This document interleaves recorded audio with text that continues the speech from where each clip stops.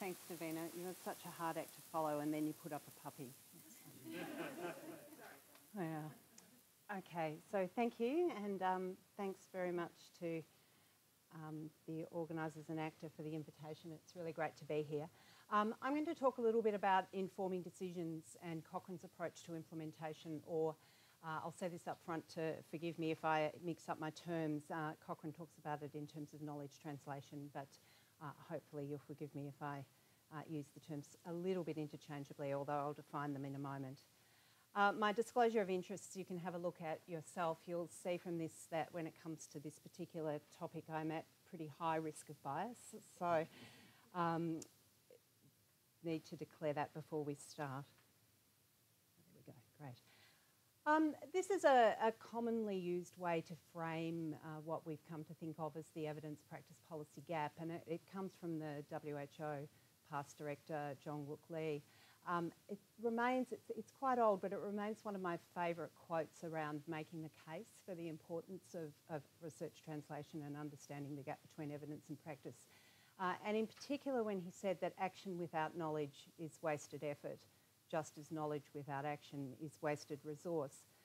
But a somewhat more contemporary way, equally valid, of looking at the need for research translation or implementation, looking at our evidence to practice and policy gap, is to frame it in the way that Davina just did around the concept of waste in research and the Lancet series that she mentioned. Because if we fail to get the results of our research trials or any other research into policy and practice, then in fact it is a form of waste, and I think could be added to these four important sources of waste as documented in the Lancet. So that said, thinking about the importance of research translation, I think it's useful, although potentially somewhat dry, to think about the definitions. I think there are a lot of terms that get thrown around: implementation, research translation, knowledge translation and exchange, translation of research into policy and practice, TRIP, multiple terms that are essentially meaning the same thing. But I thought it might be helpful for you to reflect on, I guess, some of the ways that I think about it after thinking quite a lot and talking quite to a lot of people in this space. So this is my favourite formal definition. Again, I am at quite high risk of bias. This is Jeremy's definition from Implementation Science in 2012. But there's a reason why this is my favourite, not just because it's from my friend, and that's because it really emphasises that two-way approach of knowledge translation, and the approach that we should be taking, thinking not just about pushing out the results of our research, but also thinking about growing capacity and working with our users around pulling that research back. So ensuring that our stakeholders or our users are aware of and use our research evidence to inform their health and healthcare decision making. And the stakeholders bit I've added onto the slide. These are what I think of as the users of my research. You'll see them reflected in the ACTA document that you have, which is nice for me that it's shared, and certainly the stakeholders as articulated by Cochrane. So this is a formal, articulate, lovely way of thinking about research translation. I'm a little bit more simple and practical than this. So this is my working way of thinking about what I mean when I talk about implementation or research translation. And that is, first of all, knowing what we need to know, and then knowing what we should be doing, and then doing what we know we should be doing in that stepped approach. So if we break that up, I'm going to sort of thread that through the rest of the talk to think about. I know it's not linear. I think it's really important to say that up front. But for clarity, this is the way that I like to think about it. So we've talked about that in terms of being implementation or research translation or knowledge translation. The other term that you'll hear a lot is implementation science or knowledge translation research. And the definition of that comes from Martin Eccles, also from Implementation Science, that it's the scientific study of the methods to promote the systematic uptake of clinical research findings and other evidence-based practices into practice and policy, and hence to improve the quality of care. So it involves the study of the determinants, the processes and the outcomes of implementation. It's researching how we do this better. So in my framework, it's really the bit that's about moving from knowing what we should be doing to doing what we know we should be doing. And if you'll forgive me sounding a little bit like Dr. Seuss, I think about it as knowing how to get people to do what we know they should be doing. Okay, so that said, what's Cochrane's approach? Cochrane, as I hope many of you will know, I have many Cochrane colleagues in the audience, so I think we're a bit stacked, but Cochrane is an international organisation, and our vision is a world of improved health, where decisions about health and healthcare are informed by high quality, relevant and up-to-date synthesised research evidence. Now, that's been our vision since the late 1990s. We did a refresh of our mission statement and our strategic plan reasonably recently, but elected not to change the vision. And that's important because Cochrane is first and foremost a systematic review producer, but in our vision statement right from the beginning has been that systematic reviews need to inform decisions. And I hope you'll agree with me that that can't be done without a real lens on knowledge translation or implementation.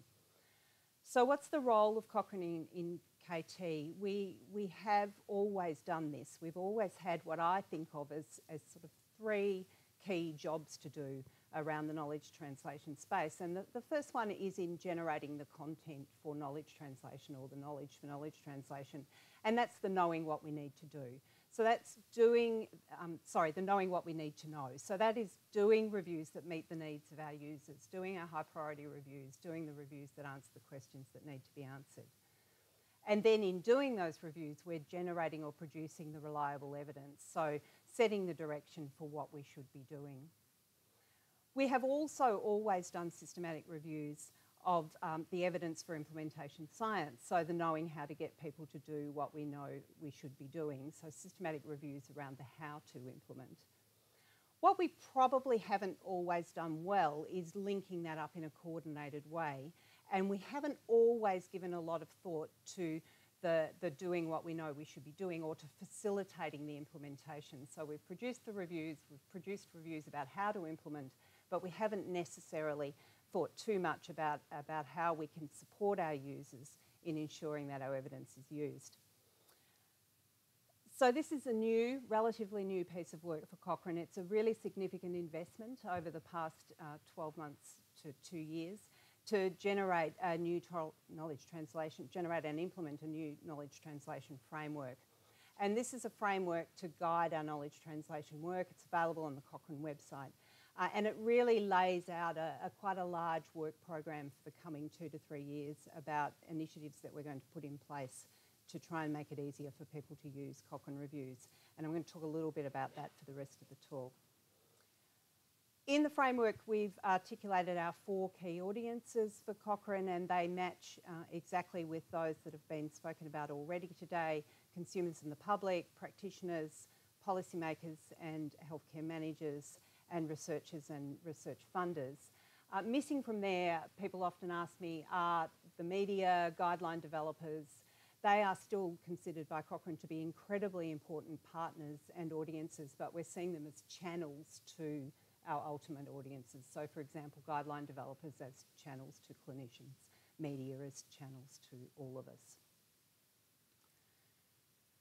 Excuse me. Included in the, or laid out in the framework, the body of the framework is around these 6 key Cochrane themes. And I'm not going to spend a lot of time today talking about the organisational piece, but instead sort of take these themes as a structure for how we might think about the implementation of research in general, not just Cochrane's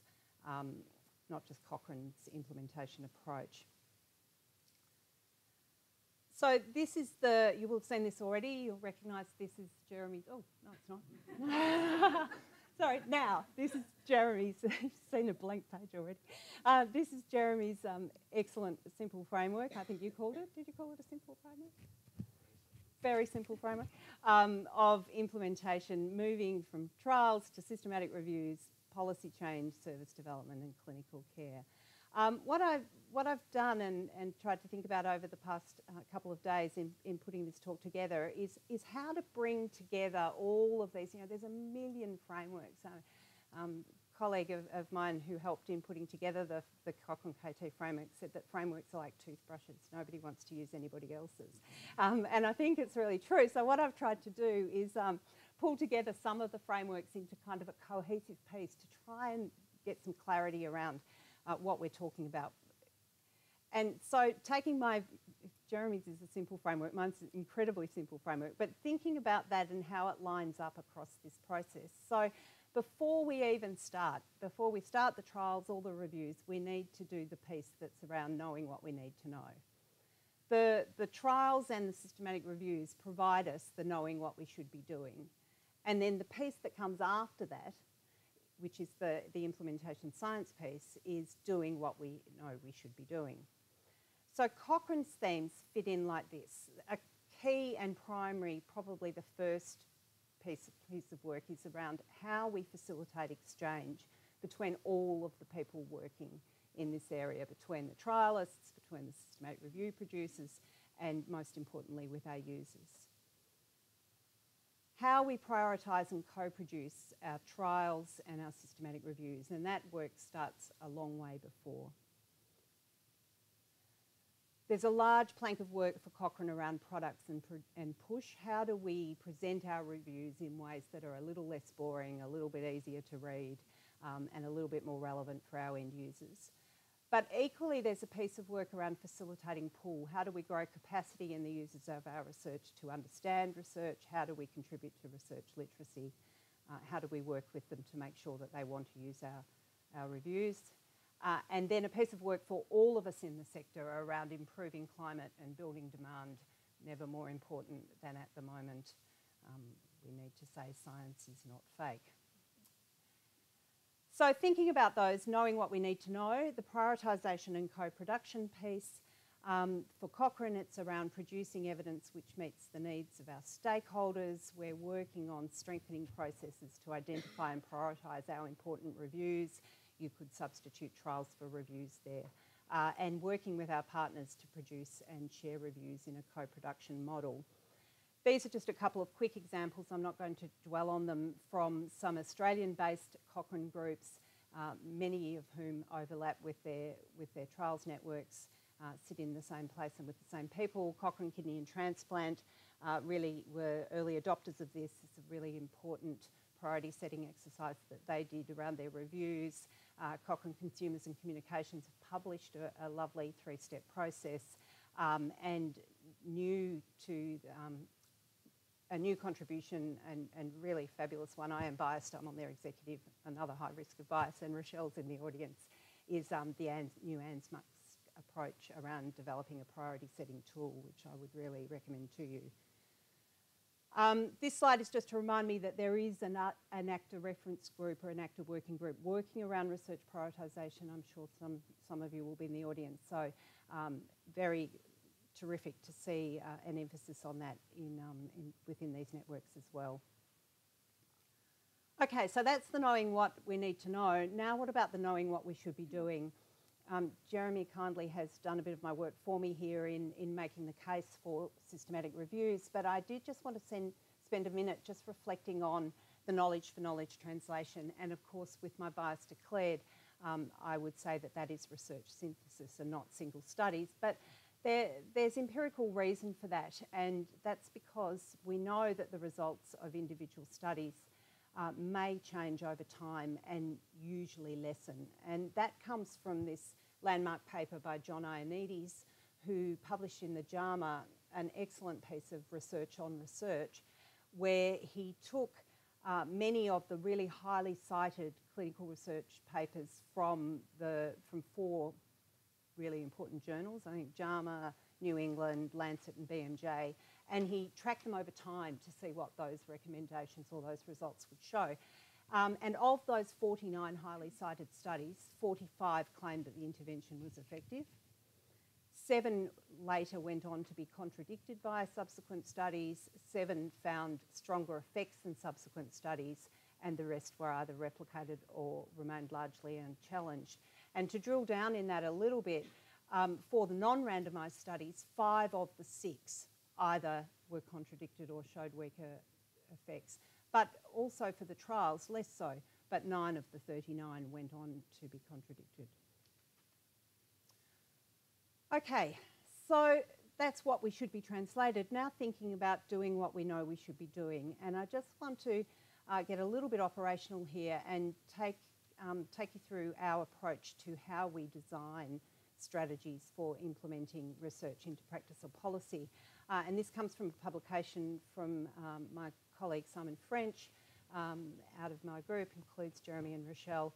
And we took a lot of the frameworks and the theoretical approaches and tried to sort of drill it down into a bit of a practical guide. So the first step is thinking about who needs to do what differently in behavioural terms. And I think Jeremy and Andrew both reflected on the importance about thinking about your results in terms of what the impact will be across all of the actors in the healthcare system, all of the behaviours that need to change. You need to be really clear about the change you want to bring about and think about it in terms of who needs to do what differently, when and how and where. The second step is to think about using a theoretical framework. And I won't spend much time on this, but much of the work in this area really comes from the psychological theory and thinking about changing the behaviours of our clinician colleagues and policymaking colleagues as you would change the behaviour of any human being.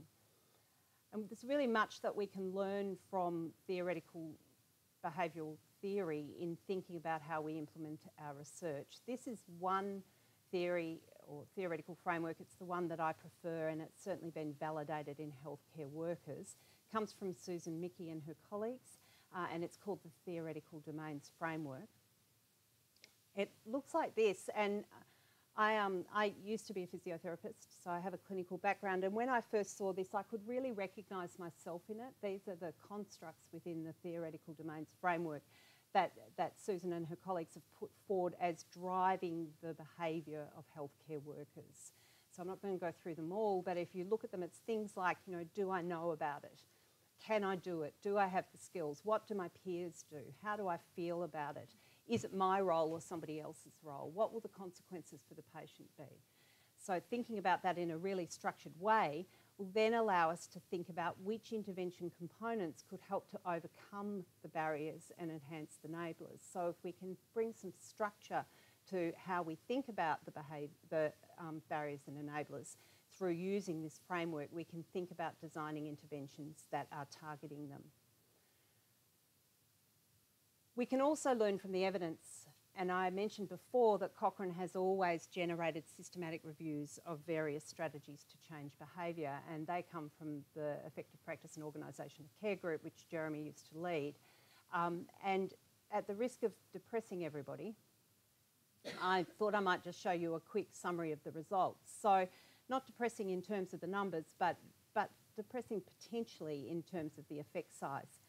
So audit and feedback, commonly used intervention. There are 140 randomised control trials. I think more now, Jeremy, aren't they, in the most recent update? Double that. It does work. It changes clinical behaviour. The effect size, while apparently fairly small, if you roll that out across the kinds of changes that you're trying to introduce, can have significant impact.